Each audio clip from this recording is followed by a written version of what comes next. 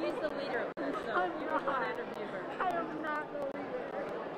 All right, so I'm Norris Andrews with Hal right now. I'm here. I'm interviewing Miss Jenna Pond. And what is your piece today? Where's my piece? Like, what is your piece? It's over there. That's it's very nice. Can you tell me what it's about and for what class? It is for honors geometry. It is represented by a pineapple. I took the outside of geometry of a pineapple and the inside and used it as a pattern-like thing. That's about it. So for honors geometry, like what was the assignment was about like geometrical shapes, right? Hold on. Testing. Are we good? All right. So I see the assignment was about geometric shapes and shaping like symmetry. So like what inspired you to choose pineapple? I'm not sure. It just had so many shapes in it that it just showed like so many different variations of shapes inside and outside. So I wanted to take both of it and combined it. But yeah. So yeah, it's a nice piece here. You know, I see yours, which is I like the colors and the vibrancy of it. I think it's a nice piece, you know. You should ask Zoe. Zoe's is better. So like, what else do we have here? Ask Zoe. About with Zoe here. Zoe Cheney. Hi. Can you tell us a little bit about what you did here? What? Can you tell us a little bit about what you did? Mine specifically? I mean, sure. You can also explain others as well. What is this? What is this for? We're just interviewing people about their stuff. So, what did you do here? This one's mine. And I based my artwork off of our math classroom. So like that's the teacher, and all the like squares in the circle is all the kids in the class. And then the little red line is supposed to be like the spread of knowledge from the teacher throughout the class. And it was based off of, oh Jesus, it was based off of this guy named Kazimir Melovich. And he had something similar to this. So I see the piece, and it's actually quite nice with the, I like the attention to detail in terms of like the desk and the students and like the teacher.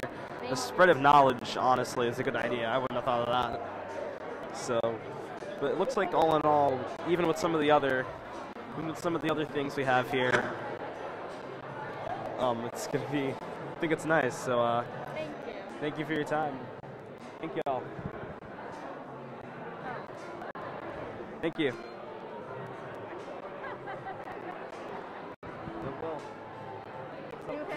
So I see you're working with these guys too. I'm doing good. How are you? I see you're working with this group here. Yeah. Honors So geometry. what's your piece? My piece is right here. It's based off of Islamic art with the 12-point stars. You know, I'm trying to make it expand through the whole piece because their art's huge, infinite. So yeah, I do like the shade of blue you used there. I like the orange as well. I like all the colors. So they're based off Islamic stars, like Islamic art. Yeah. Like Yeah. what inspired you to sort of choose that? I love history, and so history being mixed with both math and art, I love to be able to do that. So that's what inspired me. Yeah, and not only you, but like Jenna explained and Zoe explained, I do like all y'all's pieces, and I do like the inspiration behind them. So they're pretty cool to see here. If we get one more shot of we get one more shot of everyone's piece here. So yeah. So yeah, that is honors geometry, and that is everyone's project in terms of the symmetry and coloring. So that is the end of that interview, and thank you.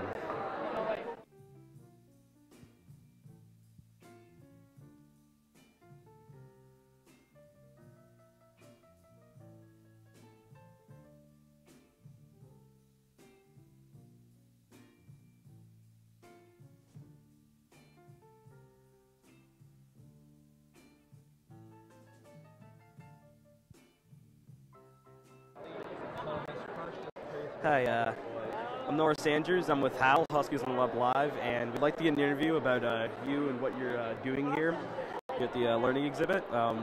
So first off, what class is this?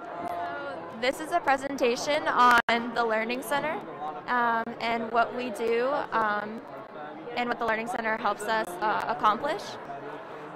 So in the Learning Center, this is a typical week for me of homework, and they help break down my assignments so that it's more manageable and I can still find time for myself and take care of myself and what I need daily.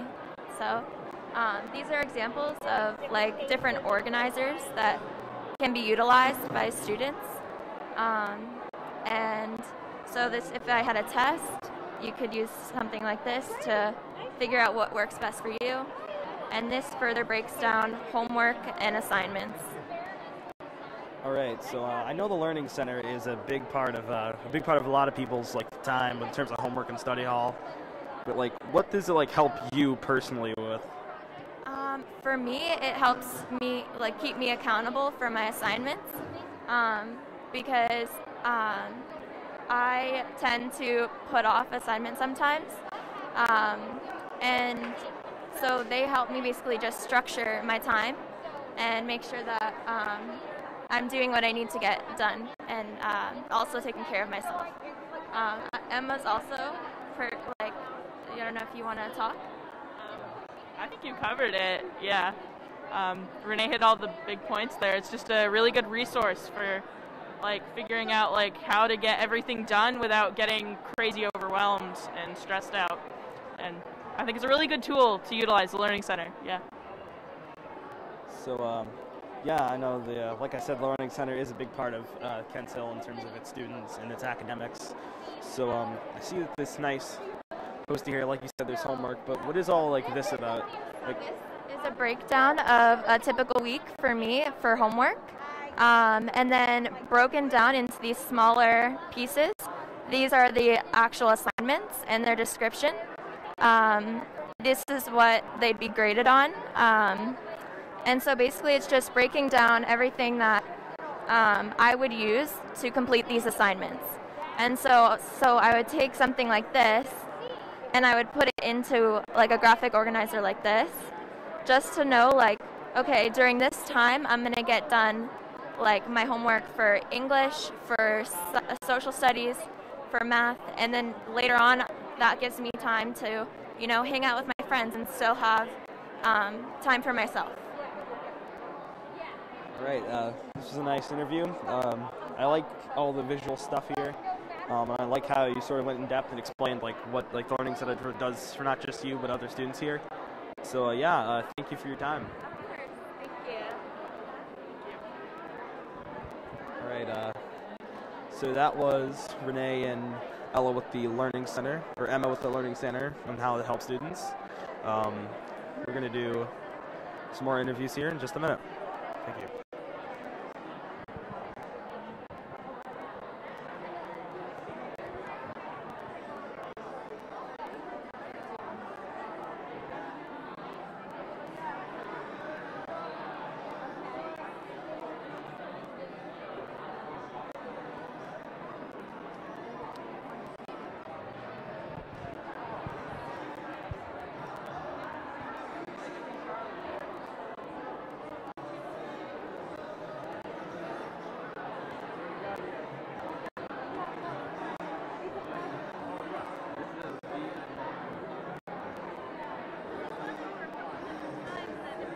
Yes, yeah, yes.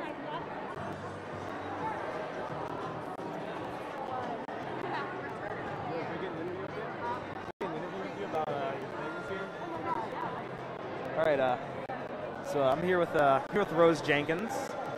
Hello, Rose. I'm here with Rose. Hi. Huh? Hello. And so she's here with, I believe, AP Literature and Composition, correct? I am. Yes. So tell me, what did you do here for what's this assignment about? So this assignment's called a pastiche. So essentially, it's a stylistic imitation of like a certain author's writing style or like a certain book. So we based our writing off of our summer read, which was called The Things They Carried by Tim O'Brien. So throughout that book, he consistently uses one noun and one verb. So for our writing, we were assigned to choose one noun and one verb to consistently use throughout our writing. So, like, for example, I used she and fought, like, consistently throughout my writing because I was writing about, like, running a race. So, I actually was here a little bit earlier, and she was explaining this to me. And I found it quite interesting because you had to write a whole essay on, like a story with just like one noun, one verb. And it was sort of interesting just because, I wouldn't think I would be able to do that, me personally, because I'd run out of ideas pretty quickly. But I see, like, some of the other people here have done that. Like, honestly, it must take a lot of skill to be able to do that. Like, especially with English, it's hard enough to write essays, so, like, this is sort of, like, harder enough to write it with, like, one noun, one verb. So was this, like, a difficult assignment for you or anything? Well, honestly, my assignment was kind of personal because mine was about, like, running a race, and I've had a lot of experience with, like, cross-country. So it was kind of helpful having that personal experience and having like the openness to like write about whatever you wanted. So.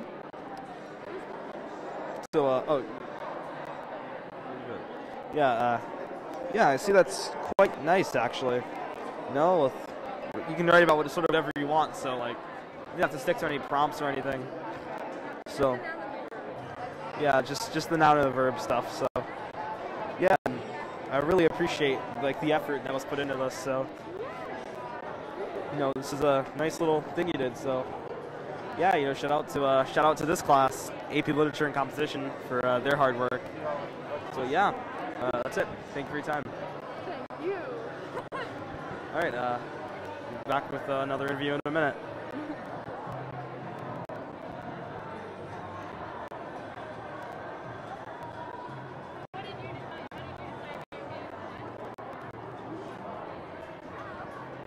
Hi, I'm with Eli and Jess here, and they're with, is this Global Studies Seminar? Studies, yeah.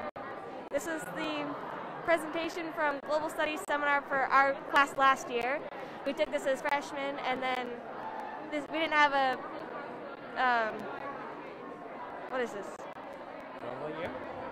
No, this event. A symposium. Symposium, that's the word. Last year, so we're presenting this year. Myself, Jess, Eli, and Noel, our camera person for today. With us being sophomores, we took this class last year, and last year we had to created a country, correct? Yeah, we created countries. So this is like my country right here is the CMR, and then we got these global briefs every week, I guess. Yeah, and then they have problems in them for us to fix with our countries, and then we basically write up we'd write up proposals to try to fix the problems. I remember doing that last year myself, actually, and it was quite interesting because we actually had to think about like economy and military and budgeting. We actually had to think about a lot of stuff in the real world, despite it being a fake simulation, though. But it is something cool to learn about, So, was there any like inspiration in terms of like how you in terms of how you ordered like your country, like? How did you choose its government and like all that? Oh, how I chose the government style for my country was we got a list of all the different styles of government we could choose from, and then we all did research on it, and then got to pick whatever we wanted. Basically, whatever your ideal government would be for yourself is basically what we got to choose and do for. That's actually quite nice because I know for me personally last year I did my country as sort of like a land like I would want in the world. So, I guess each country is different depending on the person. Like we all had to do one. So if we look here on the screen, like there was, like for example, we had GDP, right? Remember we had GDP? Yeah. You had GDP, which I guess that could be that country's current. Is Cranbernia, is that your land? Yep, Cranbernia is my country, and I designed it off of my island where I live in real life, Cranberry Island, and yeah, that's and my country is based off of my island, where I live. Yep. So yeah, we had to work with GDP and our budgeting and our military, and how the infrastructure was, and pretty much the entire country was ours to run. We had to deal with fake scenarios that could pop up in real life, and we had to deal with what sort of seemed like a great simulation and the great thing to get into if you're looking to get into government, or at least want to get basic information about running a country. So yeah, I definitely remember this from last year. It was probably one of my favorite things to do. As we see here, there's a lot of this stuff from last year, like the global briefs here, the syllabus from the class, and I do like the little projector you have going here. You know, the whole thing. So yeah, overall, I think this is a great class for freshmen to get into, because it really does teach you about the world and everything around you. So yeah, this is a great presentation. Thank you for your time, Jess. Thank you for your time, Mila. All right, back to another interview in just a couple minutes.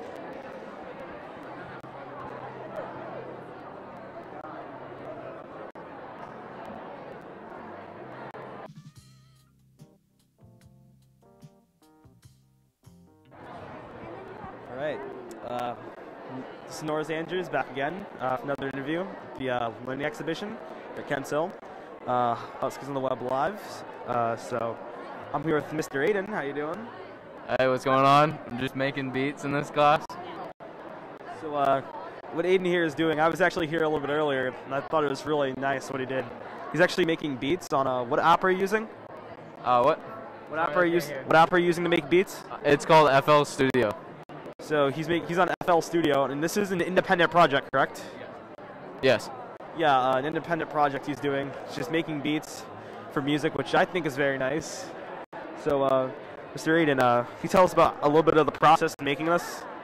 So you can start out with anything. I usually start out with the melody, just lay it down, and then I finish with the drums, creating the bounce, the beat. So, yeah, how long did this take you to do? Any beat can take a while. Usually it takes a few hours for one beat, depending on how much I add to it. So, I think what you're doing here is actually very nice. Just because I know a lot of us here enjoy hip-hop music, me being one of them. So I really think that it's good that you're out there making beats for young, up-and-coming artists that want to rap, but they don't have anything to rap over. And I really think that it'd be a good tool in the future to use, especially if you want to rap. So, or at least want to sing over something. So yeah, man. I think keep up the good work, man. You're doing really good. Like I said, I was here earlier, enjoying it. So, wish we could hear some of it, but it's in the headphones, and we would have a bit of audio issues doing that. So yeah, thank you. Thank you. We'll back another interview in a minute.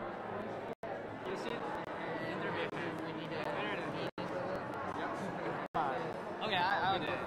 All right, Norris Andrews back here with the Huskies on the Web Live at the Learning Exhibition here at Kensal. I'm here with Tenma, one of our new students for this year. How are you doing, Tenma? I'm doing good. I'm assuming you're with ceramics, correct? No, it's sculpture class. Oh, sculpture, actually, right? Yeah. So, if you look here, you see some of the great sculptures they've made. You see this one with the cat. Is this what's this one supposed to be? What? What's this one supposed to be?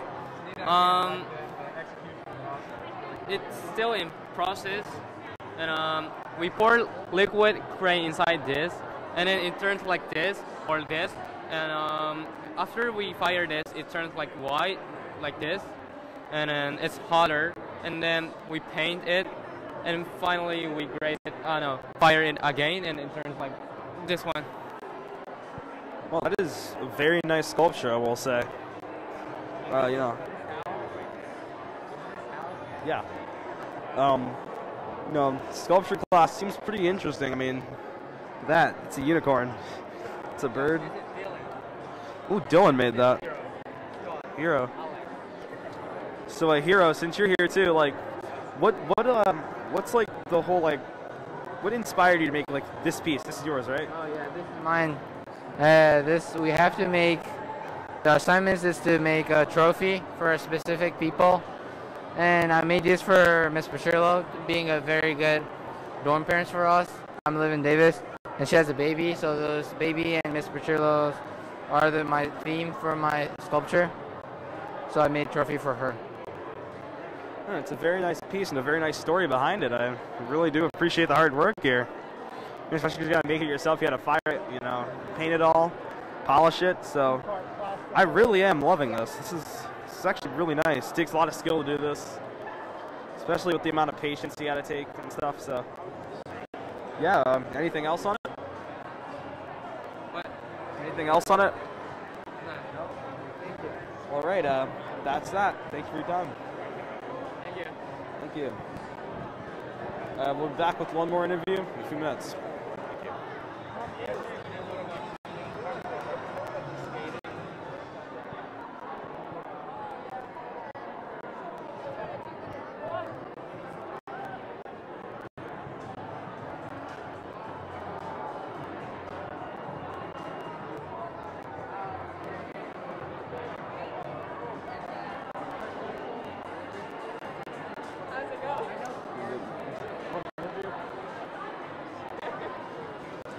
All right, I'm here with Chelsea. I'm here with Summer, and I'm here with Alana. And this is, I'm assuming, Spanish class, correct? Yeah, intermediate Spanish. Intermediate Spanish. You see this nice poster board, this nice slideshow. Can you sort of explain like what's the whole premise of this is? Wait, what was the question? Can you explain like what like intermediate Spanish is all about, and sort of like what the premise of like this is? Yeah. So it's equivalent to Spanish 3 at a normal high school, but for our project we had a $3,000 budget to travel to any Spanish-speaking country. That did not include flights though, so we really got to design what we wanted to do, and then you write about it in Spanish. You have to include 5 places, 2 interesting facts, and 3 cultural foods, and then we'll eventually make a slideshow to go along with the written piece. Yeah, it's really nice. I'm loving the effort and attention to detail this is, especially with all it being written in Spanish, besides with the exception of that. But I really am liking it because, you know, it is hard learning another language. I took Spanish last year, so I know how hard it is to see, like, the Spanish-speaking nations right there. Like, you know, it does take a lot of effort to learn about another culture in other countries, learn another language. So, yeah. Anything else you want to say? So, this right here, this is what I'm looking at. So, I'm assuming the country one of y'all chose is Chile, correct? Yeah, a lot of Chile. And so, this is like the culture of Chile, correct? Yeah. You kind of have a little bit of background to go along with why you chose that country, and like, there's some differences. I don't know. So, yeah. No, I really do like what y'all did. Like this is cool. Like I said, like learning another language is hard, and I couldn't do this. Like writing a whole, you have to budget a vacation in Spanish. So like, I think it's a good way to like put our knowledge of Spanish into a fun project to keep us learning, rather than just like sitting down with a book and like learning all the different terms and like present, past, so future. I think it's a good way to kind of like incorporate all of that into one project. Yeah, and I'm liking it here. No, really loving it. So yeah, I guess that'll do it for. Thank y'all for your time. Thank you. Coming up with a bonus interview in a few minutes. Thank you. All right, Norris Andrews, this is a bonus interview before we go. I'm here with the big boss man himself, head of school, Mr. Chris Cheney. How you doing, Mr. Cheney? I'm great. This is so exciting to be here and to see student learning that's not a test or an SAT score, but it's really about reflecting on what they've done, and so many different cool projects here today. I'm just really excited to see, and it's student-centered. This isn't about the teachers, this is about the learners. With this being the first family weekend since 2019, with myself and Noel here, our camera person, being sophomores, this is our first time really experiencing family weekend. and like sort of how this all goes. And I'm really liking the flow of how everything is set up here. So, what can you say about like the sort of work that we've done since COVID to get everything, something like this, sort of back on track to where it used to be? Yeah, I mean, I think I'm so proud of our community for how they've handled COVID, all the precautions that our students and families have taken to make sure that we're safe, whether it's through making good judgments, wearing masks, being vaccinated. Because what's really important about boarding school and about school is our connections. Like, it's not a solo thing. It's about families and advisors and teachers and students, and we're a partnership, and we're all trying to connect and learn together and to help teenagers with their learning so that they grow and they're ready for the world that they're heading into. I think that is a really good point, because especially like myself, someone who sort of showed up on this campus 13 months ago, not knowing anyone, not even being from Maine, like I've never been to Maine before, showing up, and over the last like year just had so many connections and so many different people. And I think it like really goes to show like the amount of like community and family here with the learning exhibit, and because at the end of the day we all have something to learn from each other. So I do really like what we have going here. So what can you say about like just the journey we've been on since the beginning of this year? This year being very different from last year. Yeah, that's a great point. I mean, I think that we are a community, and we're a community that is small enough where everybody knows everybody, but we're big enough that we can learn together, and we can be really robust in our programming, in the types of offerings. If you walk around the room, there's offerings from so many different areas, not just traditional English, math, science, language, but arts and really creative projects and different things that are beyond the traditional subject areas, which I think is really cool. No, I think that's very cool as well, because we have many programs to offer here, and we've sort of had new ones this year. And I really do think it is cool to see not only just class projects, but student-led projects and like independent studies and everything, and everyone has different interests. So I really do think that it's getting shown and expressed here in a communal way today. So yeah, anything else to say? Yeah, and I think you just made the point that Charlotte started us off with. It's not about the end product or presenting something that I'm the last word or it's the final thing, but it's a conversation. It's a dialogue. It's thinking about how we learn, what went well, what didn't go well, and how can we continue to be better in the future. And I'm really proud of so many students here who did so many really amazing projects, and the teachers that guided them through that, instead of them telling them what to do, but actually acting more as a coach and mentor to help them to learn and be a meta learner.